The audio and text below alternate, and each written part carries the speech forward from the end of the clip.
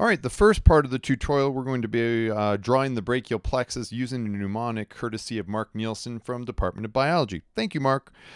Here is a picture of the brachial plexus, which is a collection of nerves that are extensions from the ventral rami from C5 through T1.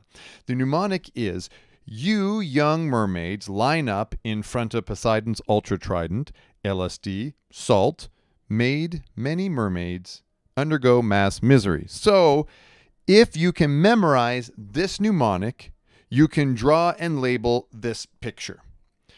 Start. You draw the letter Y. Young, draw another letter Y. Mermaids, you take an M and you draw it at the end of those two Y's.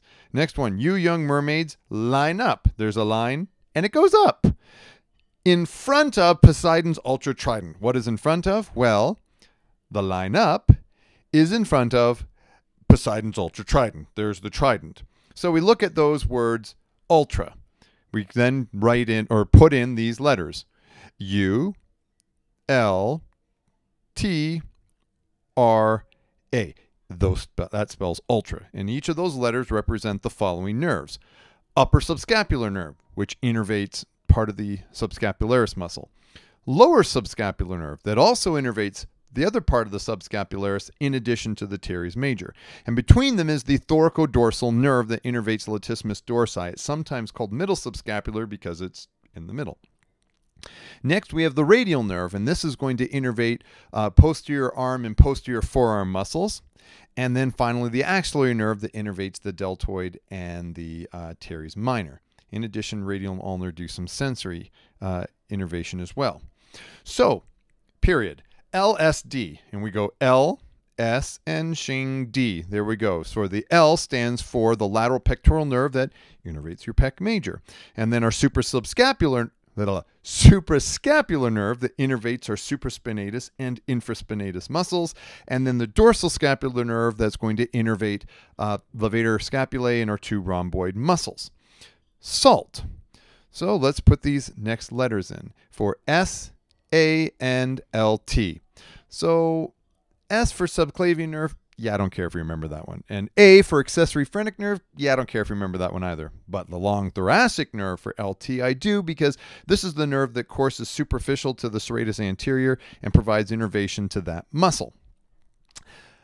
LSD salt made many mermaids. M, shing, and M, shing. There we go. So these three M's are for medial pectoral nerve that innervates your pec minor and pec major. I'm not sure why I keep bringing my voice down for these, but medial pectoral nerve that pierces through the pec minor and then into the pec major. You might remember dissecting that out in phase 1.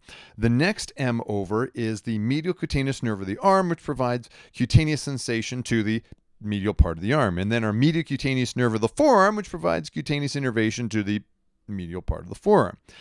Undergo mass misery. U, M, M.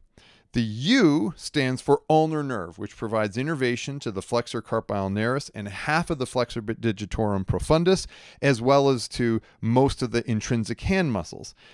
The middle M stands for median nerve, and the median nerve is going to innervate most of the forearm flexors and the thenar muscles and the lateral two lumbricals. In addition, there's the musculocutaneous nerve, which is going to innervate all the muscles of the anterior compartment of the arm. So here we have now that the parts of this brachial plexus in different colors, where the roots of the brachial plexus is what we describe the ventral rami from C5 all the way down to T1. So this is one of those pieces of jargon that's sometimes difficult for students. We call these the roots of the brachial plexus. They really are the ventral rami, but we call them the roots of the brachial plexus. So C5 and C6 roots give rise to the superior trunk.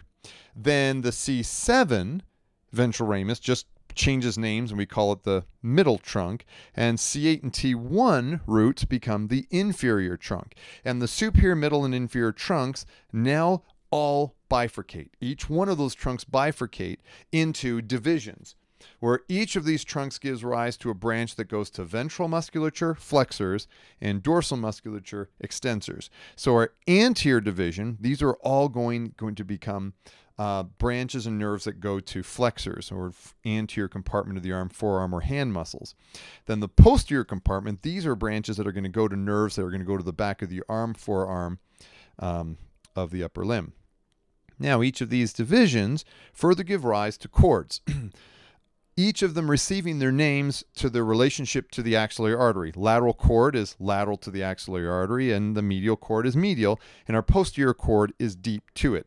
And you see some branches coming off of these cords. Finally, these cords are going to give rise to branches. So the lateral cord gives rise to musculocutaneous nerve and part of the median nerve, and that the medial cord gives rise to the ulnar nerve in addition to the median nerve.